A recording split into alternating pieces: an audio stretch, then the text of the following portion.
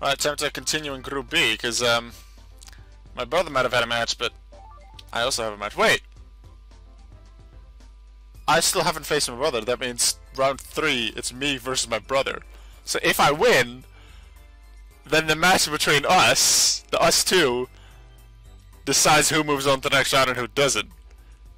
If I lose to VanGrants, then that's different. But if I win my match against VanGrants, it's actually my brother and I against each other to see who moves on.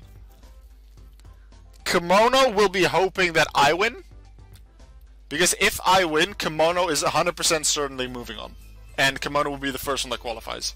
Kimono might still go on as the person who is second in the group by the end, but she'll 100% be in the top 2. So Kimono will be hoping that Auke wins the next fight. Some sibling rivalry in Group B in round 3. That will be the case no matter what. But if I win this match, the stakes will be all the higher.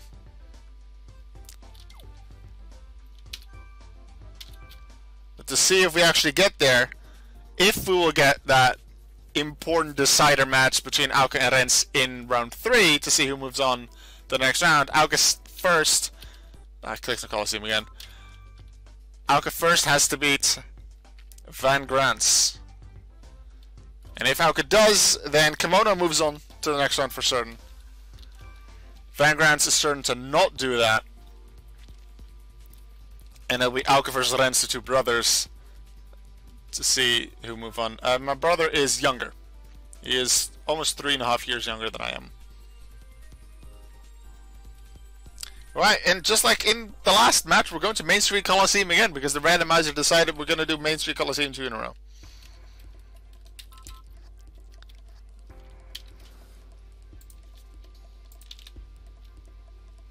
Alright, my second match. Let's see if my Pokemon will do well. If we get another Aqua Ring by Kolava turn 1. Against one of the 2 themed teams that I absolutely love, that I hope will do well. No one has actually, at least when I'm live streaming this, hasn't been able to let me know what this entire theme of the team is. And it's not just in the Pokemon chosen, it's in the name, it's in a little bit in the character's design, although that's limited. It's in the character's name, it's in the Pokemon chosen, it's in the Pokemon's nicknames, and it's even in some of the speech for the VanGrants character. But let's look at that later. First, we have to have this match getting started. Fireboy Auke, Advanced Trainer, VanGrants. Actually, I think I can up this a little more.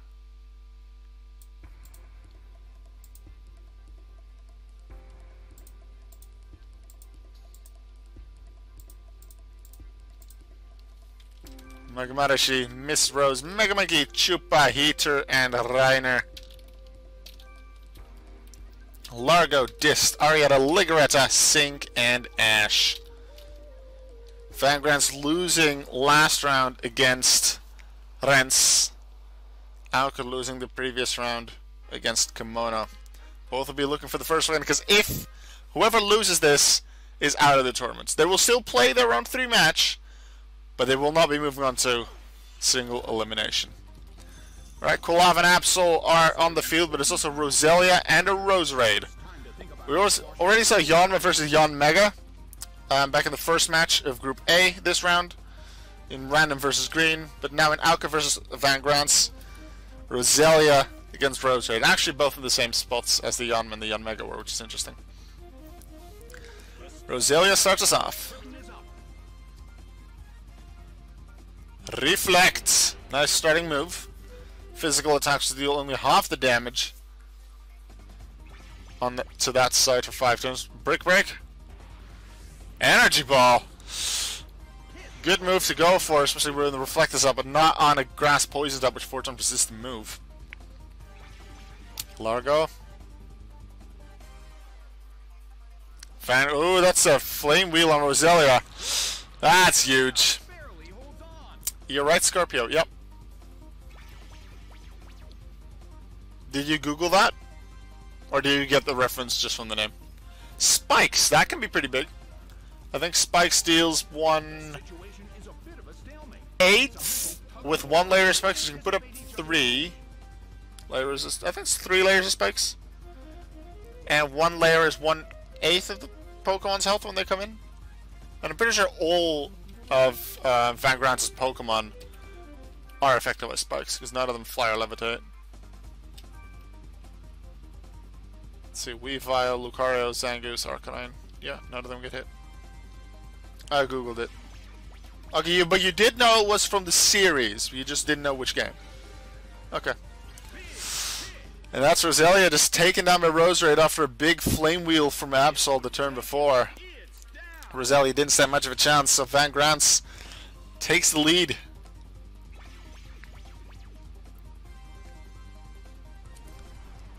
Magmanashi Dragon Breath targeting the Roserade again with a special move again.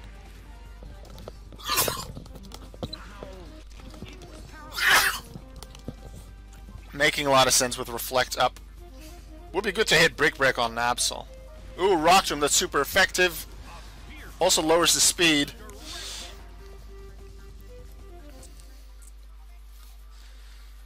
But it's also 25% speed for the Roserade now, so that's decent. And Auke's about to send out a Pokemon that's based on his normal typing is super effective against both others. But it might just call out Bubble and not do much. Roserade will not be moving first. I think it's Infernape, yep. And Infernape starts off with Roar of Time! Showing the Absol that Rents used how it's done. I actually expected that to deal more damage. There's no light screen up, and now Infernape does have to skip a turn, but it's good damage. X-Scissor from Largo on Quilava. That's not very effective, but still a strong move. Then Magmarashi. Fake Out. Unfortunately, that doesn't work because it wasn't the first turn. And then Diss, the 25% chance that it cannot move. Which will make up, I guess, for the turn that Infernape now has to skip after using Roar of Time in the previous turn. Absol. Muddy Water. That's not good on two fire types. That doesn't even hit their partner. Critical hit on Infernape, but we didn't see the animation of Quilava getting hit, so it missed. Quilava stays alive. But that was huge damage on Infernape. So not looking too good. Dragon Rush. Reflect is up, but that's still good damage. Making use of that Roserade being more frail. Can't move again. It's very likely that I gave Poison Point as the ability to Roserade as opposed to Natural Cure. Because I think only on Misty's team, potentially on Chobin's team as well, I gave them the moves that in-game team normally has. But here, just the one that makes competitively the most sense. And Natural Cure will almost never apply, only in like U-turn, Whirlwind, Roar cases. I'm not even sure if that would apply with Whirlwind and Roar. Poison Point has a lot more chance to activate, so it's probably having Poison Point as the ability, in which case Quilava is lucky that he didn't get poisoned, or she.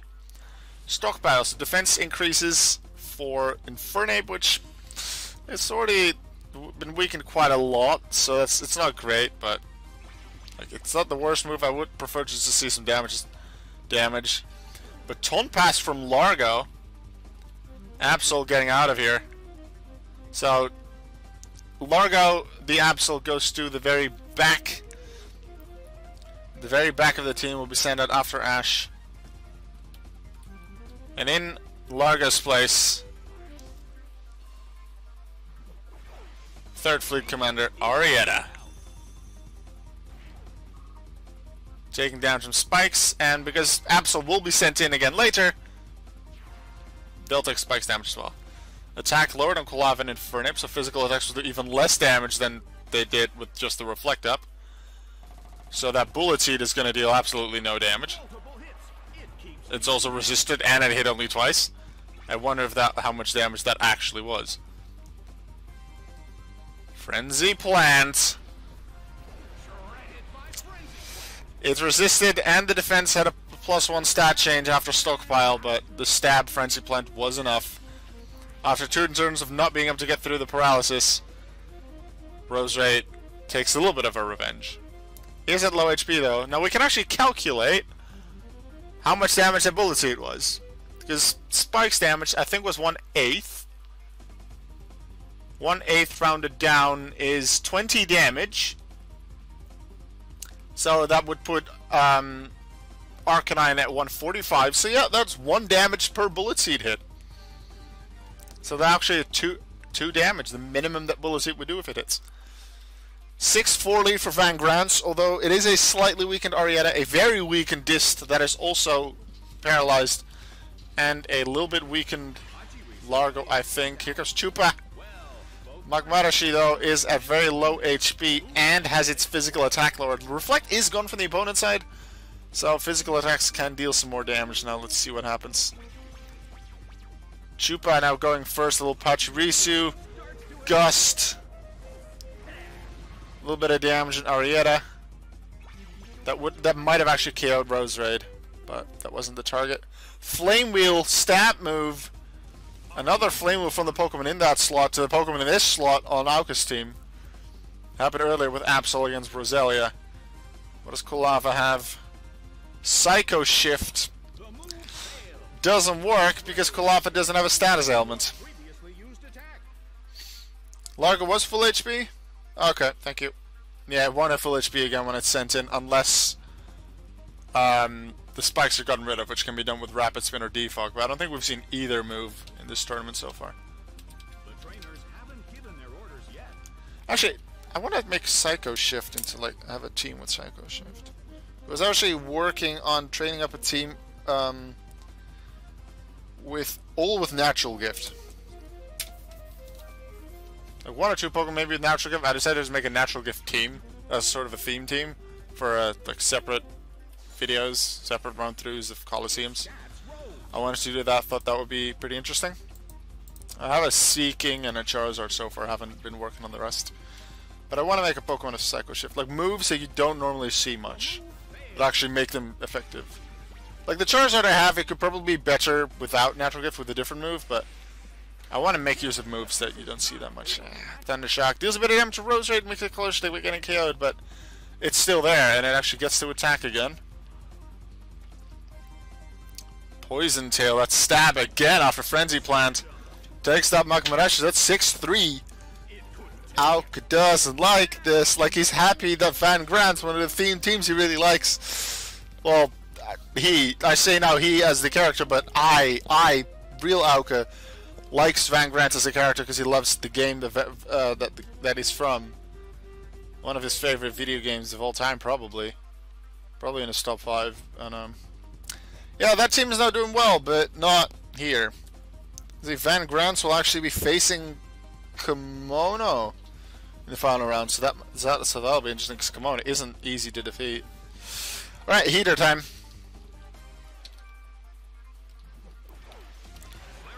Flareon. We saw the mirror match Flareon v Flareon when Auke faced Kimono. Kimono came out on top there.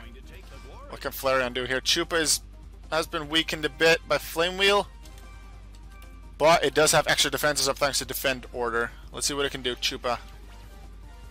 Chupa calls Bite. Not super strong, but that I think will take out Roserade. No poison point. No poison point.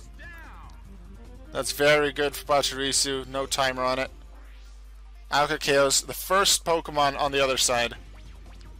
That being Roserade. Arietta using Sunny Day, so the sun has been set up. Extra power for fire moves, lower power for water moves. Solar Beam is a one-turn move. Things like Morning Sun will do less than Discharge. Resisted by Chupa, some more damage on Arietta, who gets paralyzed, 30% chance per Pokemon. Only Chupa, no. Now I'm not sure what is worse, if it would have been poisoned or paralyzed. That's unfortunate. Wouldn't have done that much. Actually, yeah, Flareon has decent special attack. I think that's a 95 stat. Either that or the 100. No, I think it's a 95 stat. Alright, Largo is listed 3rd, but as I said, because it was switched out, it goes to the very back. There's no hail or sandstorm summoning abilities on this team, so Largo is just right at the back. Legretta comes out next. Poison would be worse, especially if the Pokemon sticks around for a long time. But Patricia doesn't have move last, and has a chance to not attack. So we'll see what happens. Legretta gets hit. So Legretta is very fast, it's very strong, especially physically anyway, but it's pretty frail in terms of HP and its defenses. And with the sun up, even a fire move like Ember would deal quite a lot of damage to it, or a fighting move in general would deal major damage. So that's probably what Auke would want. Fighting move on Legretta, because that Legretta is easier to take out than the Arcanine. Hyper Voice! Both get damage, critical hit on Chupa, so that ignores the special defense boost it got from Defend Order. Arcanine, Fake Tears, pretty much effectively halving the special defense on Heater. So if it gets hit by like Hydro Pump, it's dead. Sludge, decent damage on Weavile. Let's see if it gets poisoned. It does not. Chupa attacks through the paralysis and uses Present. It's a damaging Present, it's a high damaging one, and it's a crit. Weavile isn't taken out, but Weavile from full HP went to just 20 HP after Spikes, Present, and Sludge. So I would say that is a good turn for Auke. Hopefully that special defense drop on Heater will not be that bad. Flash Fire though, so it does nothing on Flareon. I think it does only have Flash Fire in this. I think Guts is a hidden ability. And there's no hidden abilities in this game yet. Metronome from Weavile.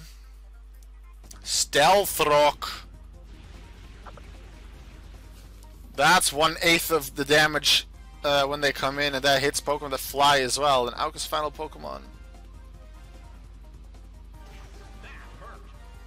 Actually, Auke only has one more Pokemon, and that Pokemon takes normal damage from rocks, so that's 1/8 of the damage.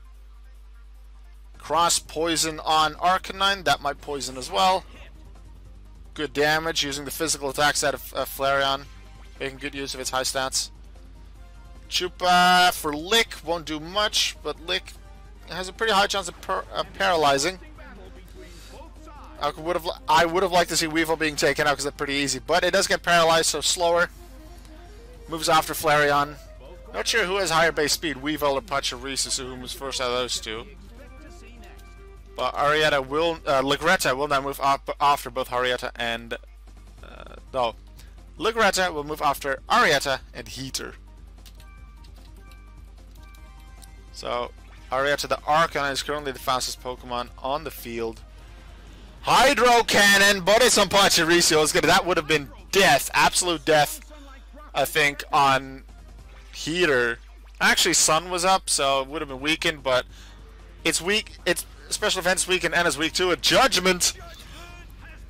I love that quote and how intense it is. Judgment has been dealt. Weavile taken down. Another Pokemon down on VanGrants' side. Auke wants to try and keep this up. Chupa does get fully paralyzed, but Weavile is down. That would be a good turn.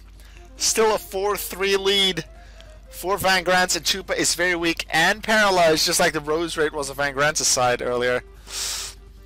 Let's see, Arietta is a sitting dog this turn. Almost literally. Alright, Sink is next.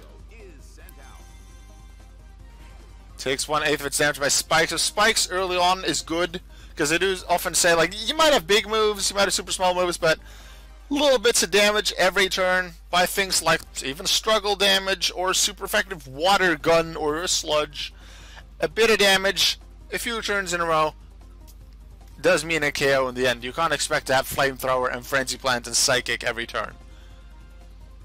So a bit of damage every turn works, and just having that 1/8 of damage already on 4 Pokemon that come in, well, in this case 5 because Absol was switched out by Baton Pass, is useful. Auke can make use of that. Arcanine can't move. Lucario, after that, the fastest one. Razor Leaf. That's not that much damage, but it is enough to take a Chupa. 4-2. Heater with Metronome. That does mean that Heater can't be switched out, which means it won't take Stealth Rock damage. Surf Sun might be active, but it's still damage on Lucario and super effective on Arcanine, so that's nice. And permanent weather. Because Auke's final Pokemon is a Tyranitar. Just like 1/8 of its health is damage due to Stealth Rock. But permanent weather is now up with Sandstorm, and unlike in the Auke's GF versus Auke fights back in Group A 2 matches ago, there's no airlock on the field. Sandstorm will deal damage. Now, unfortunately, this is also damage to Flareon, but it's also damage to Arcanine. No damage on Lucario because the Steel type, Steel, Ground, and Rock aren't hit by the Sandstorm. But the Sandstorm will affect the final Pokemon that is on VanGrants' team, and it will also affect Largo when it comes back in. But Auke will just want to take out some Pokemon. I think optimally he would want both Pokemon to hit into Sync, because Arietta would go down, what do we say, it was 1/16 is just 10 HPs. Actually, 2 Sandstorm hits on Arietta would leave it with 1 HP, so they want to hit Arietta with 1 move. But Arietta does actually get hit.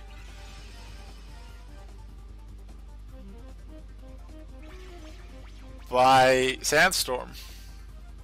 Where Sync does not. Sync bites on Flareon, trying to make it flinch. And then also bring it closer to Sandstorm taking it out.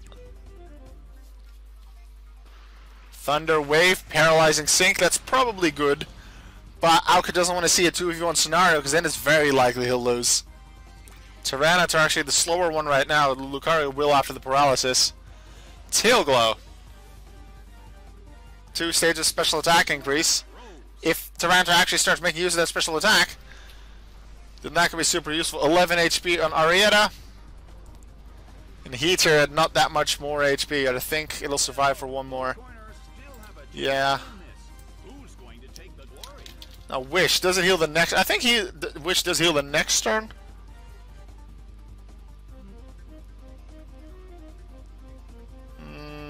Yeah, it is at the end of the next turn, so...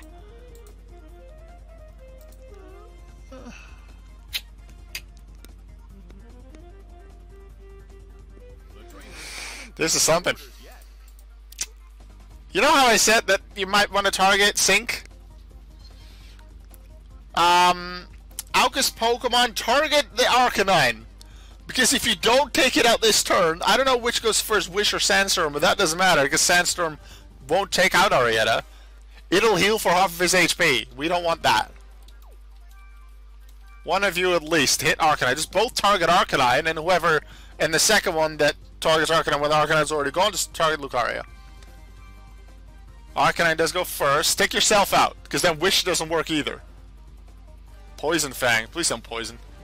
It'll be resisted. Please don't damage. Please don't poison. Ah, badly poisoned. Starts on the timer. Start with lower health, but from 4th turn onward, it'll be more than what regular poison would have done at that point. Bulk up. No, Flareon. Not only does that not matter much because you're going to go down to Sandstorm next turn, it also means that Arcanine gets a Wish. No, wait, no, not yet. Tyranitar, take on Arcanine. That's Needle Arm on Arcanine. 11 damage. 11 damage. It's gone. Wish is cancelled.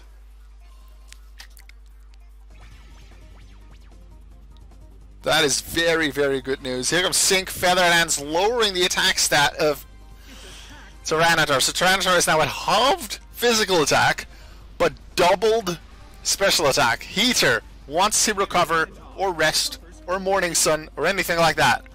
Preferably recover over Morning Sun and Moonlight, because Morning Sun and Moonlight are weakened by Sandstorm. It will go down to Sandstorm next turn, and it'll be a 2v1 scenario. Here comes Ash from Van's team, the only one that is that hasn't been seen yet this match. Takes 1/8 of its health due to spikes. This is a very important turn for Auke, because not only will Heater go down to Sandstorm this turn if nothing is done to heal it, Reiner is on a timer, and that timer, it'll keep dealing more damage every turn because it's toxic poison.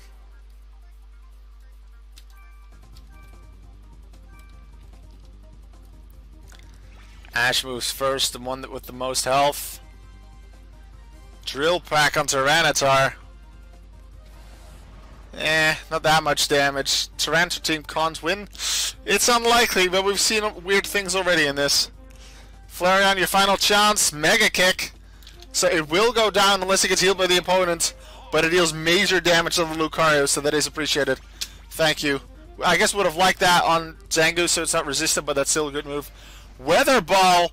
First time I've ever actually seen Weather Ball be a rock move, because Weather Ball becomes rock in Sandstorm, which means it's stab, which makes it 75 power. Doubled special attack to the Tego, so it's a 150 power Weather Ball. Zangoose is gone. Heater is gone to the Sandstorm, unfortunately. But Taranto's on the timer. But Lucario is under half HP, and the final two Pokemon of VanGrants are in there, so 2v1 scenario with no reserves there. And Sync is at 44 HP and paralyzed. It's possible. We've seen comebacks already in this tournament. We've seen near comebacks in this tournament, and Reiner is on that timer. Any decent fighting move, especially close combat, even Focus Blast, will deal heavy damage. Focus Blast less, because of the special defense boost from the Sandstorm, but really, Auke just doesn't want Reiner to get hit, obviously. Largo moves first, Sync will go last. This any turn could be its charge, improves special defense. So Auke's fine with that. It's a status move, it doesn't deal damage. Auke one's major moves into Tyranitar. Special attacks, his physical attacks are way weaker. No! Wait! Is that a tie? Because even with the halved physical attack, that's a tie! That's a tie! I guess that's better than Auke losing. The first tie of the tournament. I'm not sure what the game would say. Does the game give it away as a win or a tie? The result is a draw, yeah, because it didn't set up that the user... You can set up a rule that the user of Explosion or Self-Destruct would lose in that case, but I would have really loved to see that happen normally, in the standard way. I would have loved to see me win. I still haven't won. But I did say the loser of this match is certain to not go on. But they tied. And the thing is, in the format of in Challenge, because I have the tournament brackets and everything like that on Challenge, in round robin you aren't actually allowed to give points to the different groups. It just counts who won the most matches. So this will basically, for Challenge anyway... Wait, no! This is bad. Because for Challenge, this will count as a loss for both players, technically, because they just didn't win. And I set up the tournament in such a way that automatically the next brackets will be generated after all the group stages are done.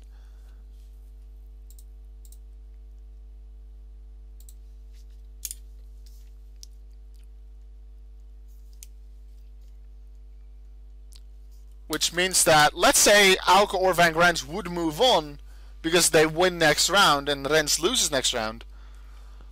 Challenge might actually put the wrong person into the next round. You never seen how do they do Football World Cup group stages. Pretty sure that's exactly how it's set up here. Best two move on. However, I made it easier for myself, save myself a bit of work by making Challenge do the work. However, the problem is with setting group stages up on Challenge, it doesn't allow you to set up the points gained by people winning. You can't do 3 points for a win or 1 for a tie if you put up group stages like this. If I would have made separate tournaments for each group, I would have been able to do that. And then manually make the finals. That I didn't think about. In a tournament where ties aren't possible, this would have been fine. But this is something to consider for future tournaments. Because this just means that I will have to put up separate tournaments for each group if I do this again. Which I think I might, because so far I'm really loving this Metronome tournament.